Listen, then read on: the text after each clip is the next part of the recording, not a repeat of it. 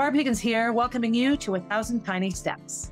In this podcast, I share my stories of love, loss, triumphs, and tragedy as I continue to trace my steps backward and ponder what led to the death of my daughter, Molly. If you're ready to laugh, cry, shake your head in disbelief, or simply listen, and tie, buckle, slip on, or lace up your shoes, and join me as we begin our 1,000 Tiny Steps. Hey everybody, Barb Higgins here, welcoming you to episode 82 of 1,000 Tiny Steps. This is a difficult episode for me to record, and I can say this at the beginning of the recording because this is my second time doing it. I find that in telling stories like this, I have to walk such a fine balance between laying the blame on everyone else and gossiping versus telling the story, giving equal credence to both sides. In this journey of mine, I have to own what's mine and let go of what isn't. This has been a challenge for me. In the process of telling this story, as all my listeners know, I've read books and done research, met amazing people that have had lots of the same experience as I have.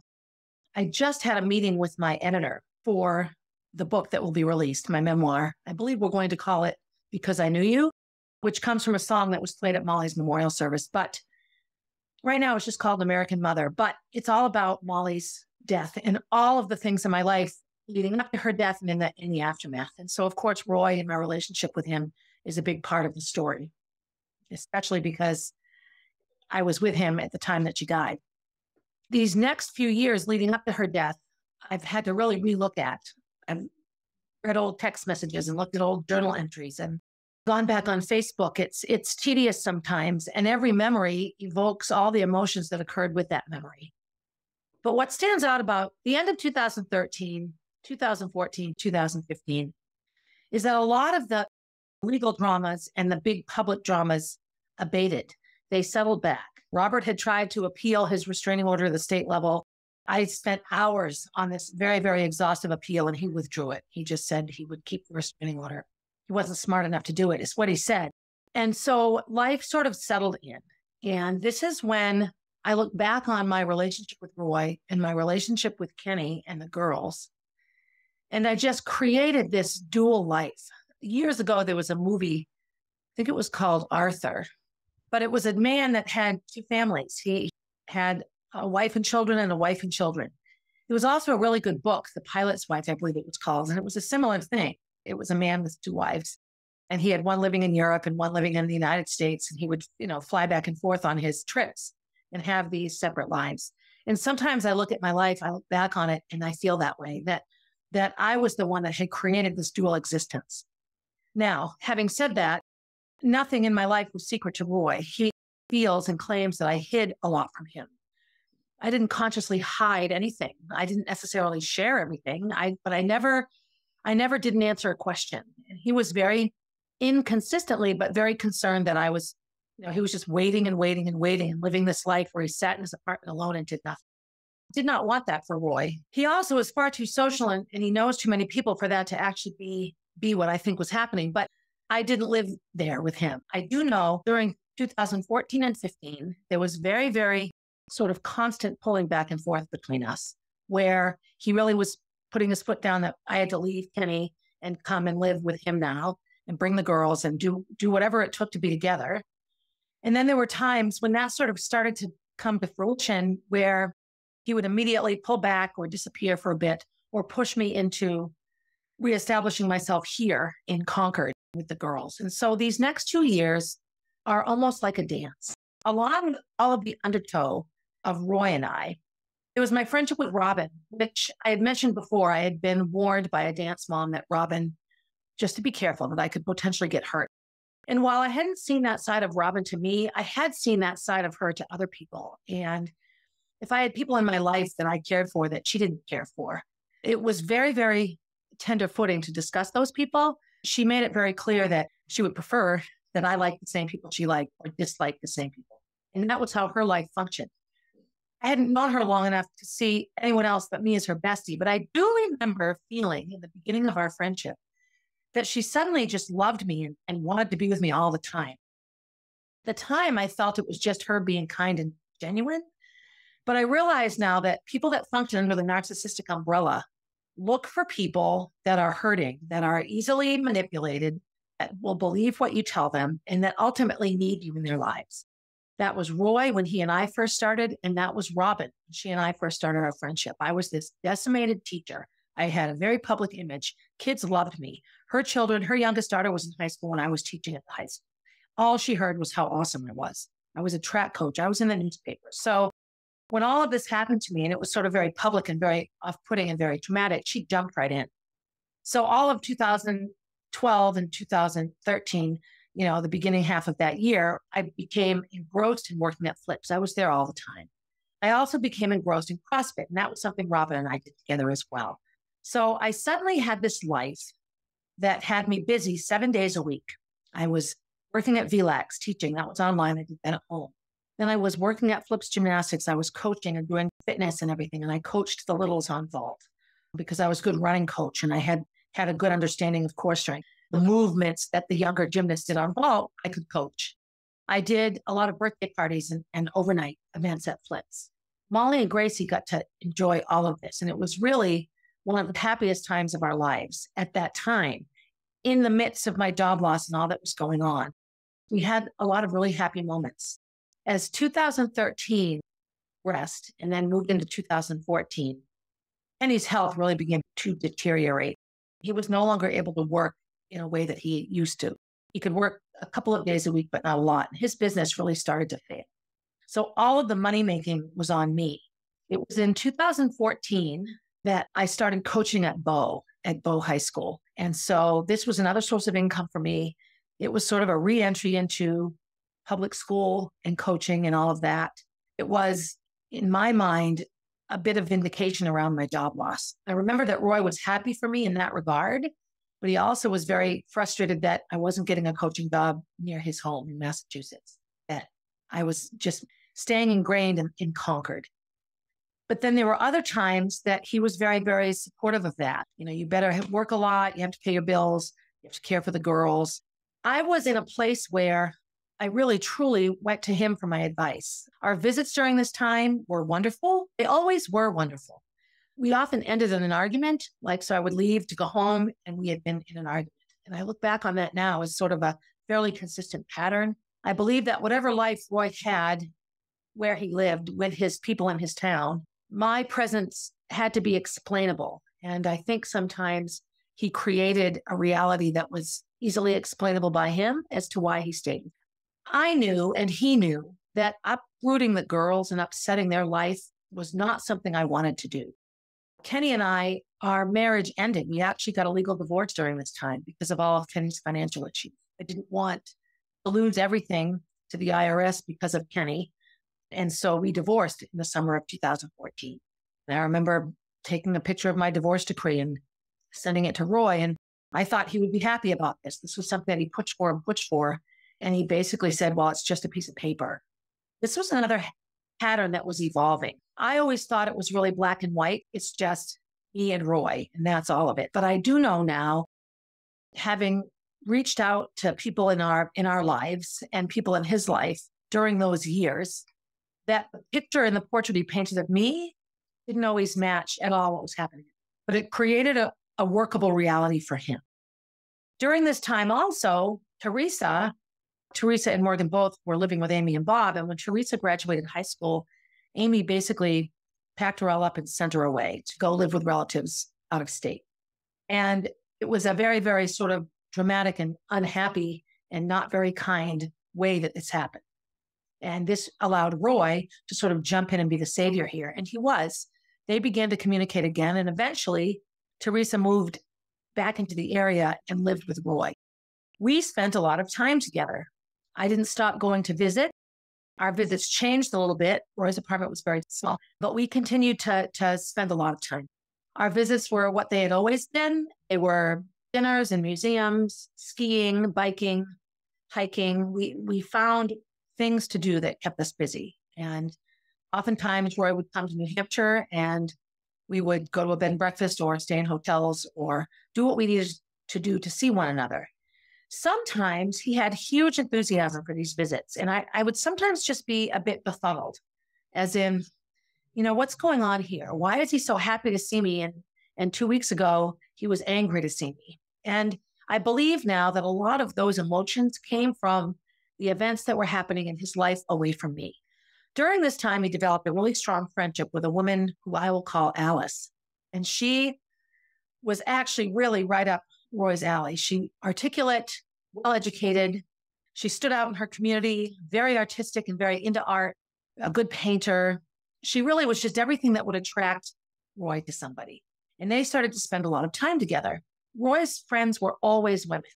He has one good male friend, and that's the only one I know of. I know he has another good male friend now, but most of his friends always have been women surrounded by these females, all of whom he denies having any sort of feelings for. Looking back on it now and speaking with some of these people, I realized that that was always an undercurrent, always the possibility of dating, that most of the women that he would reach out to were people that he could see in his mind's eye dating. And so I would pick up on this sometimes. I will acknowledge that when I realized that he was either being dishonest or was going on quote unquote dates or setting up dates, I really overreacted because I'd lost everything. And my continuing connection to Roy was really based on survival, that I couldn't have lost everything for him and then lose him as well. That really is the easiest way I can say it. It doesn't make it right, doesn't make it healthy, but that's where I was at. I was dismantling my home life and maintaining a relationship that had brought me nothing but tragedy and drama and grief because I felt like I needed to survive. In my research around doing this podcast, I find that so much of my behavior was classic behavior from somebody that suffered childhood abuse or neglect or trauma. All of my survival mechanisms are kicked in all the time. And every bond that works is one that recreates the negativity and the fear around trauma. Not that I want more trauma, but little girls and little boys get hardwired to it when that's what they know. And so I just continued out of survival to want this relationship with Roy. So the three parallel lives I'm living right now, my life with the girls in Kenney, my day-to-day life here in Concord, my professional life with Robin and my friendship with her and all of the socializing and CrossFit and all of the people that involved. And then my relationship with Roy and the continuation of that. All of these things were occurring at the same time. And all of these things, every once in a while, something would bubble up and become an issue or a problem. I will say, as my friendship went along with Robin, she wanted things from me. She saw in me what a lot of people see, that I'm talented and smart, that I could be making a ton of money with like online coaching. Like I was so stuck in wanting to stay with public schools and stay in my little niche that I couldn't let go enough to allow myself to do great things. I look at my friend Tom Walton, who exited the district much like I had years and years before. And he just created a new life for himself. He just let the school district go. And I didn't. I kept rerunning for school board. I'm still on the school board. I attached myself to this because I feel like at the time it brought me back to what my life was like before my job loss. And now I have all of Molly memories connected to that. During these years, 2013, 2014, and getting into 2015, I was living this three lives, all sort of going down the highway at the same time. And every once in a while, one will become predominant. When I think about just Roy and I, it really was maintenance. It was maintaining a relationship that both of us needed and wanted, obviously, but neither of us liked it either. I firmly believe, based on the fact that I haven't spoken to Roy in years now because he refuses to, that if he really didn't want me in his life all those years ago, I wouldn't have been in it. He doesn't do anything he doesn't want to do. He doesn't do anything that he doesn't see a positive outcome or some benefit for himself. Roy and I had a pretty intense chemistry and attraction. And I believe that that was a driving force sometimes in what kept him keeping me in his life. I'm also smart and I liked a lot of the things that he liked. And so we could always do what he wanted to do and I would enjoy myself and have a good time. I started to have a much bigger social life here at that time. Robin had this amazing way of setting things up. So suddenly you're hosting a party. And I remember 4th of July, I think it was either 13 or 14. And I'm floating in the pool and I'm like, oh, it's a beautiful day. I'm just going to have this 4th of July day. And Robin says, I think I'll come over. Let's invite Jenna. And suddenly Jenna and her son, Sean, are there. And then Robin's family is there. And then my sister and brother-in-law show up. And so by the end of the day, I had a yard full of people and it ended up being this amazing 4th of July. One of my favorite pictures of Molly is from this particular year. And she's got little flags on her head. You know, it was just this amazing 4th of July celebration. Robin set that up. She facilitated that whole thing. She could create a get together in a moment's notice and often didn't have to host it, which makes me giggle sometimes. But so much of my social life was geared around Robin, flips, and White Mountain CrossFit. I was there all the time. And I can remember Roy being very frustrated by these things sometimes. Like, you have time for CrossFit competitions. You have time for Robin. You have time for all of these things and no time for me. And he was right. I did create a life for myself up here that supported me socially and in the public eye, that made Gracie and Molly happy, and that made it doable for me to stay here. Kenney at this time was just slowly sort of tanking his business. He had specific instructions. We had this great IRS guy would come and talk all about what Kenney needed to do, and Kenney would nod, and yes, I'll do it. And he would leave, and Kenney would just continue along with what he was doing. And he really, really should have just closed the business years and years and years before he did. But he didn't, and it wasn't my business, and I needed to just let that go. I couldn't do everything. It's my theme now in life sometimes. But that continued to be a downward spiral. So the coaching job in Bow was helpful for me, but it brought a lot of conflict, both with Robin. So you don't want to work for me, you want to work for them. She really wanted me to come full time and work for Flits. They started a whole ninja program, which has been incredibly successful. And I was offered the chance to create a whole outdoor ninja thing that went with this. Sky works for them now, an amazing company that does amazing things. And I could have had a big piece of that. And truthfully, I don't know why I didn't. It was the same Barb that gets offered something amazing, wants to do it, and then just busies her life so much that months go by before she realizes she hasn't taken part at all. I just sort of disappeared. I imagine that was incredibly frustrating for Robin. I'm also pretty glad, based on behavior since then, that I didn't do it, because I'm not sure that being that connected with that family was in my best interest. As 2014 came to a close and 2015 arrived, things were really in a bubble now with Kenney and the Roy piece. Our Christmas of 2014 wasn't a great one. Financially, we weren't super, super great. We were okay. I didn't put together a great Christmas. I remember Gracie and Molly were a bit disappointed, and I felt really bad. And so 2015 rolls around. Gracie and Molly are now getting older, and Molly's incredibly insightful. And she starts to notice that I have this friendship with Roy, and she doesn't always quite understand it. And she knows that that's what Kenney and I often fight about. She's 11, turning 12 at this time, and Gracie is 13, turning 14. They're at the age now where they're starting to notice these things, where they're spending more time with their friends, more time at home separate from us, so they can overhear and see things. And I always explained that my friendship with Roy was around Teresa and Morgan. And, Gracie would ask all the time how Morgan was, because she remembered her as one of her best childhood friends. The beginning of 2015 had a pretty significant event. I had gone skiing with Roy, and Kenney had figured it out, and he was very angry. We had a huge fight about it, which made sense. Things with Robin and I were also really, really coming to a head. She was just starting to get irritated with me. And I remember just feeling sort of like, it scared me, like, oh, no, she's going to get mad at me. She's not going to be my friend anymore. And I had a whole social circle that really sort of evolved around her. The other thing that happened in this time period, 2013, is White Mountain CrossFit divided. John left the gym, and then a few months later, he opened his own called CrossFit Ironborn. And now we have one group of people that's now divided between two gyms. And I will say the owners, I'll just say this outright, did a horrible job of supporting the people in the gym. They wanted everyone to stay. When John opened his gym, I wrote a big article about it in Patch. And because I wrote the article, Concord has two CrossFit gyms, I was sort of kicked out of White Mountain CrossFit. Brad and Ian just decided, you're not welcome here. You can't come here. And it was mind-boggling that I couldn't support another CrossFit gym and go to one. And so I left the gym. They kept taking my money for like 4 months, and eventually they invited me to go back and continue to work out there. So I worked out in two gyms, and I was very, very open about that. All of 2014, I worked out both gyms. I did competitions for both gyms. It was uncomfortable. People didn't like it.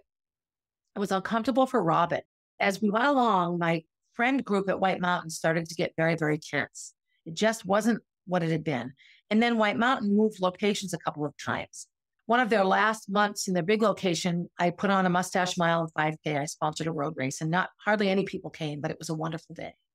But the whole transition of White Mountain CrossFit from one facility to the next was really divisive and tricky for me. And I felt less and less connected as these things happened. So all of this was happening at the same time. My friendships are bubbling up and having trouble. And Kenney and Roy, that whole thing is really bubbling up. So I have a very stressful relationship with Robin.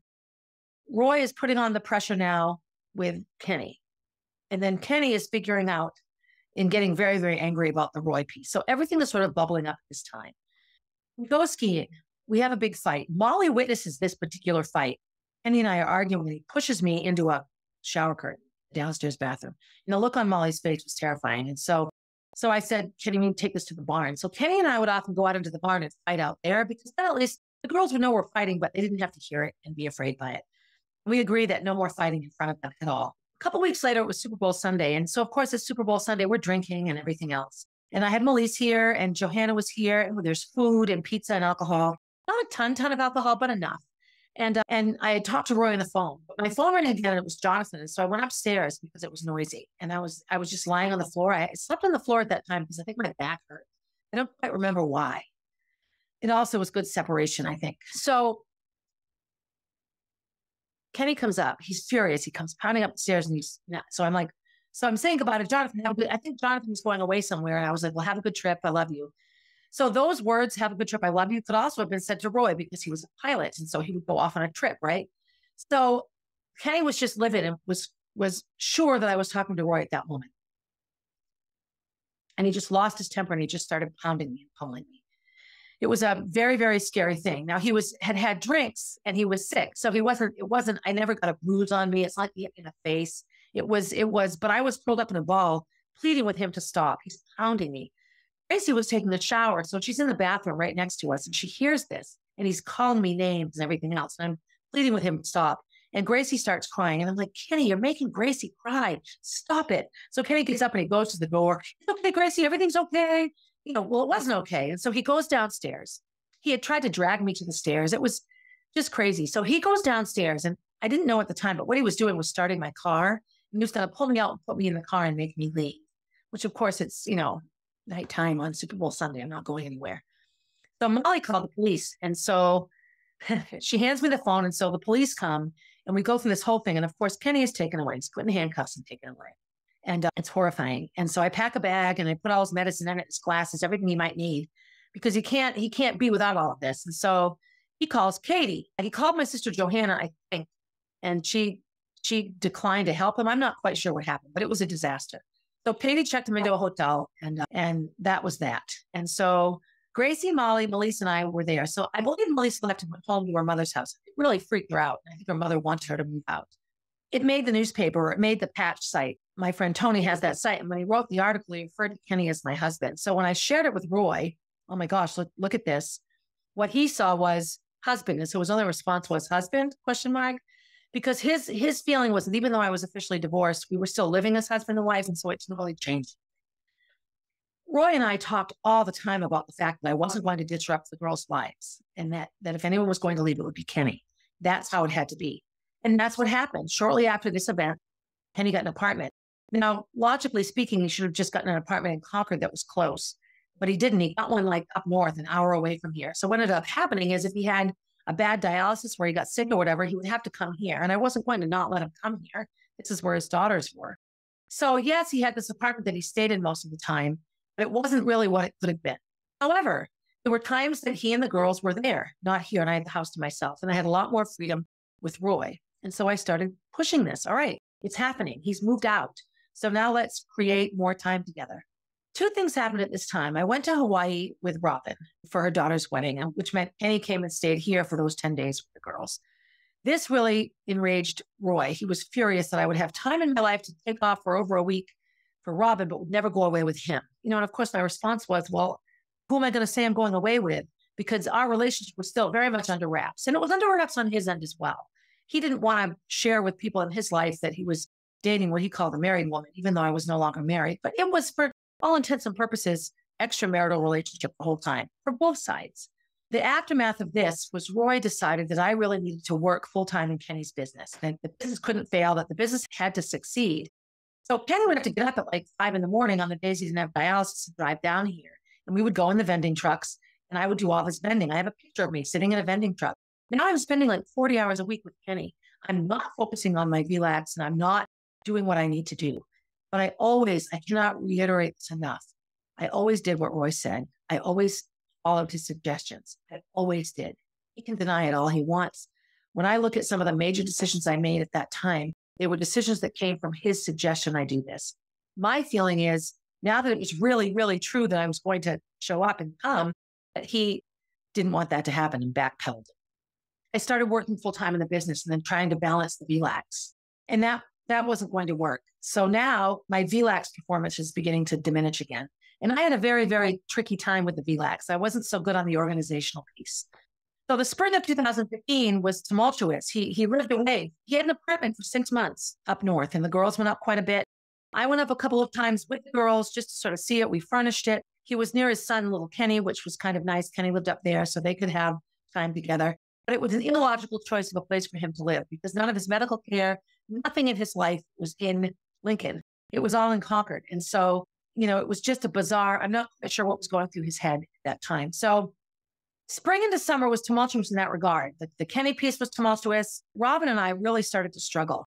And this was another thing when I look back on it now. So similar to how it was with Roy. I could never really pinpoint when Robin was going to be okay with something I was doing or not okay. A couple of things stand out in my relationship with Robin. One was in the fall of 2014. So it was a time, months before, I went over to leaf blow with her. She needed to leaf blow all the leaves to the road so the city would come collect them. I brought my leaf blower up and it was such a fun time. We laughed so hard. Her dog, Louie, bit me in the vagina. It was funny. We had a really good time. And I remember just being so relieved, like, oh, thank God they called. We had a good time. And it was just a nice, fun Robin and Barb moment. So I would hold on to those moments and those experiences all winter and spring with Robin. But it was tense. And I could sense that it was tense. So now the two most major relationships in my life, aside from my children, Robin and Roy, were increasing anxiety. The spring comes and it continues along and the school year ends and it's track camp. And that's like one of the busiest weeks for me. So track camp 2015 is going along and Robin comes to my house during that week and gives me a ticket to a concert. She's going to that Friday night. I tell her I can't go, that track camp is ending. I'll be exhausted. I have to time a road race that early Saturday morning. Now the road race was in Maine and the concert she wanted me to go to was also in Maine. But I would have had to come home from track camp, unload my car, load my car, drive all the way to Portland, watch a concert, sleep on the floor in a hotel room, get up at 4 a.m. and go time road race. Completely impossible for me. But like I did all the time, I said yes. And so I came home from track camp. I packed up my bags. I unloaded the car. I reloaded my car. I did it all. And I was on my way out of town and I'm falling asleep at the wheel of my car. I'm so exhausted, I can't even function. And I realized I'd forgotten a connector for my phone charger and a connector for the computer. And so I have to turn around. So I'm 45 minutes into my drive, turn around. So now it's an hour and a half. So when I get home, it's 7:30. And so what I should have done right then is texted Robin. But what I said to Kenney was, you know what? I'll just lie down for a minute. I just need to close my eyes. And I did. I closed my eyes and I fell asleep. And I woke up at 4 a.m. And so I texted Robin right away. I saw this whole string of texts from her. Where are you? We're worried about you. Where are you? Where are you? Why aren't you answering me?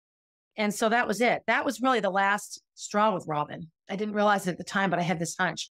Now, during track camp week, I drove by in the school bus from our swimming thing with all the track camp kids, drove by my house, and there's Robin in my pool. We all yelled hello to her. That was Wednesday. And Friday was essentially the end of our friendship. Pleaded with her, please understand, please accept my apology. She called me a liar. She said I was making it up. That's not a lie. That's me and my traumatic, busy, stupid, fill my life up with things that keep me from growing pattern. It was a classic Barb weekend. So Robin and I now aren't speaking. And a few days after this, there was like an event at Flips, at her new Flips location, which is right next to the new White Mountain CrossFit location. So that whole friend circle was in this stress and drama now.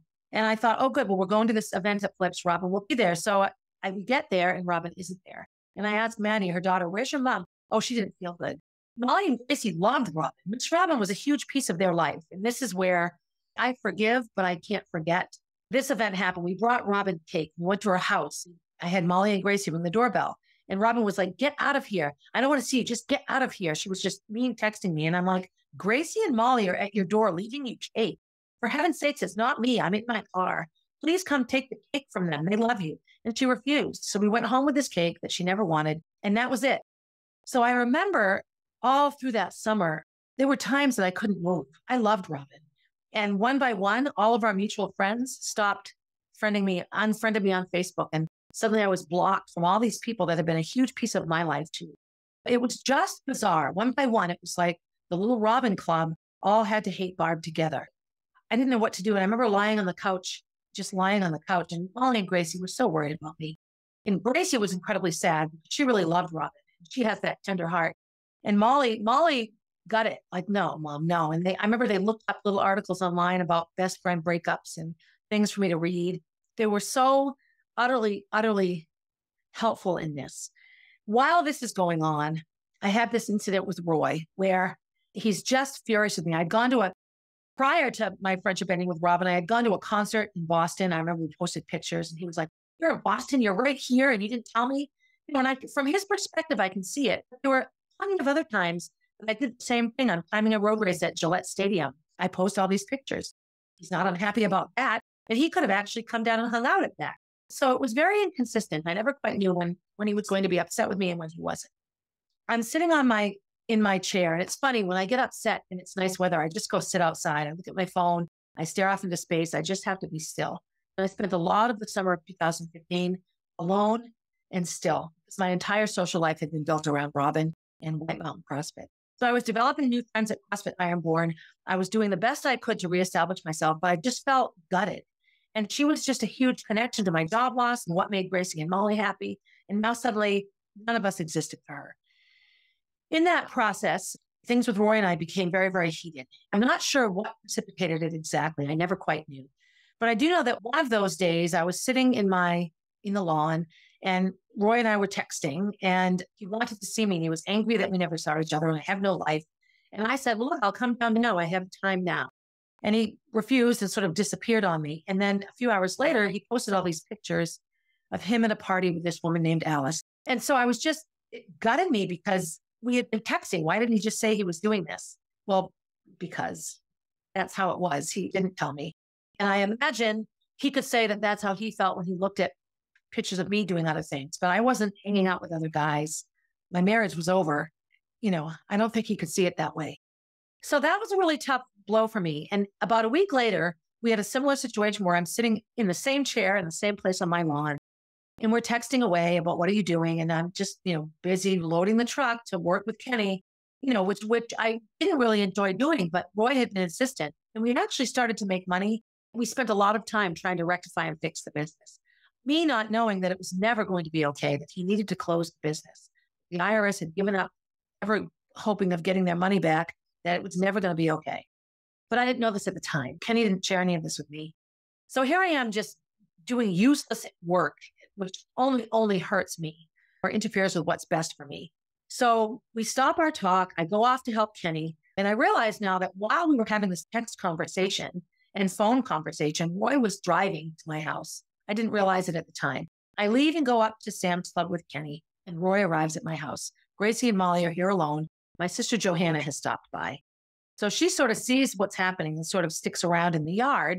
And Roy just starts dumping my stuff into the lawn. Skis, a ski bag, clothing of mine, all these belongings of mine. He's just dumping over the fence. So I get this panic-stricken phone call from Molly. He had taken some artwork and some other things into the house. And so Molly and Gracie tried to lock the door, and in their frantic nature, they couldn't lock it. So they ran upstairs and hid in the upstairs bathroom. Roy walked into the house. Johanna sort of let him. I don't think she knew what to do. So she sort of just hung about. He walked upstairs into the bedroom, which is where the bathroom is, put some things on the bed, and he shook the bathroom door. So they're holding the doorknob in the bathroom. They're freaked out. They don't want him to come in. And he's trying to open the door. They're like screaming. So in their words, he just yelled at them. "There's nothing to be afraid of. You're overreacting." And I can believe that his voice was raised because I have seen this in him before. He will say, "I'm not yelling. This isn't yelling. If you think this is yelling, you haven't heard me yell." That is often what he would say when he was raising his voice all throughout our relationship. So all I hear is a sobbing Gracie and Molly. And I'm like, "Is he still in the house?" And she's like, "We don't know. We're in the bathroom." And so by the time Kenney and I got home, he was gone.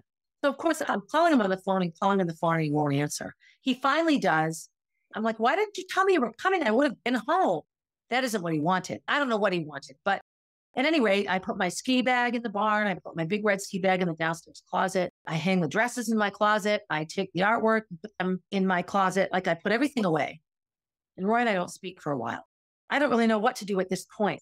Everything is culminating now. And I remember just having this anxiety that my life is just exploding, that things with Robin, I haven't spoken to Robin now in about a month, and I have no friends. And Kenney is furious with me. At this point in time, Kenney and Roy also started communicating. Kenney would text Roy, Roy would text Kenney back. They would fight on the phone, and I'd just be sitting there on the porch, like watching this. And I didn't know what to do about it. I didn't know what to do. They would fight over, me. She's lying to you. No, she's lying to you. So apparently I'm lying to everybody. And Gracie and Molly just tried to extricate themselves from it. A couple of other things we had done as a family, Kenney, Gracie, Molly, and I, was go to concerts every Christmas. And these were family things that we did together, the four of us. And I would often post pictures of just me with the girls there. I admit I did this to not provoke Roy, but Gracie's Facebook page had everybody. So this became another bone of contention, all these family things I did with the girls. And I was clear with Roy, we're still their family. Kenney and I have no relationship, but we're still their mother and their father. And I just very much wanted to maintain that semblance here. All of these things culminated and culminated and culminated. So by the time July of 2015 rolled around, everything was at a head. The final thing that happened, and sort of will end this episode, involves skydiving. So his friend Alice that I mentioned, she was an ongoing sort of issue for us. There was a while that I was friendly with her, although I never met her in person. He never facilitated that to happen. But we were Facebook friends for a while. And I remember I think what happened is they maybe dated and then she decided she would prefer to just be friends. I feel that if she had really wanted to be with Roy, that he would have left me for her in a heartbeat. But they maintained a friendship, which is often what he does. The number of women friends he has that have these former romantic or went on a date or two undertones, it's all of them. But he maintains these friendships. And some of them are healthy, and in my opinion, and some of them are not. I think his friendship with Alice is a nice friendship. They're friends now. But they decided to go skydiving. And skydiving was something that Roy and I had talked about a lot. And so this was all sometime in the 2014, 2015 time period. It kept getting rescheduled. It was bad weather once. They were sick once. It just didn't happen. So it was finally scheduled for August of 2015. And so he talked about it and everything. So I don't know what happened, but suddenly she couldn't go. And so he had this skydiving ticket that he had to use. And in his words at the time, I can't find anyone else to go with me. If you want to come with me, you can. And of course I wanted to go because I wanted to go skydiving. So, we still weren't speaking all that much. That July of 2015 was not solid July at all for me in any way. It wasn't a good Kenney July. It wasn't a good Roy July. And it was an invisible Robin July. As the skydiving time approaches, which is early August, I say to him, shall I just meet you there early in the morning? Just tell me where I need to be. And he goes, well, I haven't gotten that far ahead yet, yada, yada, yada. And the time came. Now it was the week leading up to Saturday skydiving. And he says to me, come Friday night. I'm going to be in Portsmouth. Come Friday night. Well, make a night of it. So this puzzles me because he's been furious with me and angry with me for the entire month, giving me all my stuff back. We're done. We're over. We're through. Okay, fine. Come skydiving. So this memory is hard for me because it's a look I've seen on his face before. And it's a look that kept me. So I drive to Portsmouth. Of course, I'm lying to Kenney now. I'm creating a visit with somebody else when I'm really going to see him. And he knows I've been honest about who I'm skydiving. That much I've been honest with. I'm just trying to be vague about who I'm staying the night. And so I get to Portsmouth and I park. And Roy tells me where he is. And I get out of my car and I'm walking across the street. He's taking a picture of a church. And he looks over at me and he sees me and he breaks out into the most beautiful smile. It makes me cry now because it's what I believed and it represents all that I really, really, really loved about Roy and what kept me there. It was a smile that just made me feel safe and loved and needed and wanted. And I had all this relief rush through me. I was still a bit hesitant because I just didn't know. And we had this unbelievable evening, hand holding and picture taking and walking in the water and, sitting in the same side of the booth in the restaurant. And it was just like it was in the very beginning. And I didn't really understand. And so I just said to him, are we okay, girl? Is everything okay? And he looked at me like, of course everything is okay. Why wouldn't it be? And so when I tried to bring up the clothing and the stuff, it just shut it off. That's done. That's over. I don't want to talk about that. And so we didn't. And we went skydiving and we had this amazing time. And we had a wonderful day after the skydiving. He went home and I went home, and August sort of traipsed along. I'll end here because this is where there was a crucial turning point and everything blew to a head that culminated with the death of Molly. When I think about Molly and Gracie, and I think about Molly dying, when I think about these years of their lives, for the most part, these were incredibly happy times for them. And this is what my biggest thing was. When I talk to Gracie about it now, she doesn't really remember life feeling super unhappy until the months leading up to Molly's death, when things just got crazy on every level. As the summer of 2015 wound down, Gracie was entering high school. Molly was entering seventh grade. They had their cultivated friendships. Our connection to Robin was over. We were rebuilding ourselves from all of that. And I will say, one of the best things about the summer of 2015 was Gracie and Molly. We spent so much time together. I took them to the beach. I took them to the beach with their friends. Their friends came over. They went to their friend's house.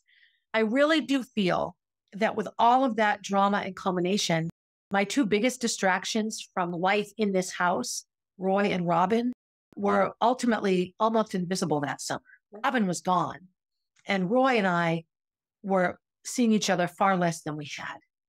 I could do 10 podcast episodes on all the different ways that Roy and I maintained our friendship and relationship during those years. I look at the beginning of the end of Molly with the note in the backpack. And then the next big beginning of the end of Molly was Key Day when Roy showed up. And my next beginning of the end of Molly will be the end of summer of 2015. So there's that. It's embarrassing for me to admit and acknowledge that, I carried on a relationship for a lot of years outside my marriage. And then I ended my marriage and continued this relationship. I tried to maintain a happy family for Gracie and Molly. I repeated so many of the things from my own childhood that were hurtful for me and that were difficult for me. And there are times that I feel like a gigantic failure, a lot of times. I can't go back and fix it. I can't go back and repair any of the things. I can't fix the parts that I hurt in Roy. I can't fix my friendship with Robin. I can't fix my relationship with Kenney. I can't go back and undo any of it. And so what I try to do is learn from what was bad and then maintain what was good. And when I look at Gracie and Molly's life as Gracie and Molly, had Molly not died and they were able to continue what was happening in their lives, I believe they would have had wonderful high school years and will be having wonderful college and young adult years. I just choose to believe. And that was really my driving force. I look at all of the decisions I made, and so many of my Roy decisions were made for his kids.